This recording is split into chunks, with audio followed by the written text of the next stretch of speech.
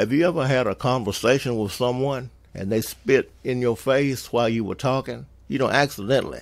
Have you ever sneezed and maybe you noticed little droplets on the table where you sneezed? Or maybe you sneezed and you spit on the window or the table and you see little droplets that came out of your mouth. Well, these little droplets are the carriers of the COVID-19 virus. See, these droplets are the transmitters. They're what we're out to protect ourselves from. Droplets. It's not contact with skin or the contacts with someone else or the air we breathe.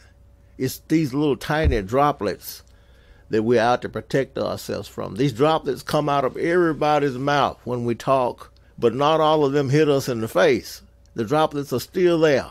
Every time we have a conversation with someone, these droplets are coming out of their mouth and their nose. But every time we have a conversation with someone now, they spit in our face.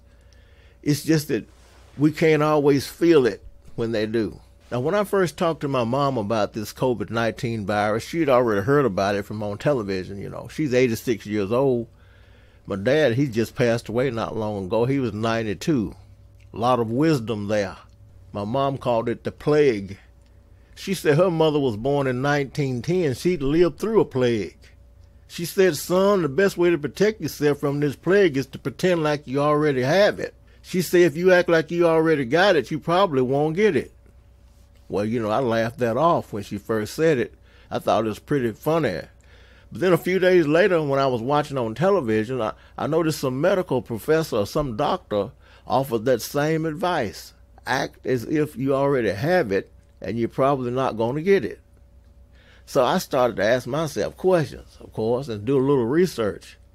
Act as if I already have it, and I probably won't get it.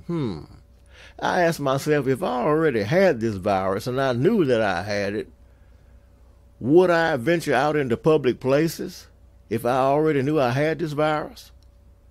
I asked myself, would I wear a mask on my face if I knew I already had it? Would I sneeze? If I sneeze, would I cover my mouth or nose if I knew I already had it?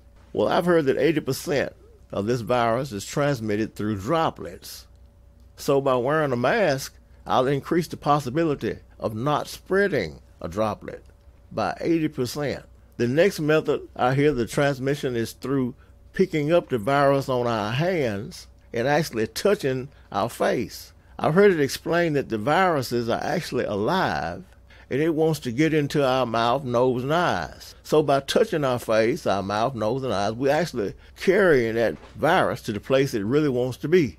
That washing one's hands 10 times a day might increase the possibility of not getting it.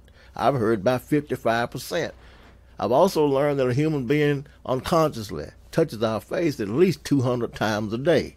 Every 5 to 7 minutes, we touch ourselves in the face, our mouth, nose, or eyes.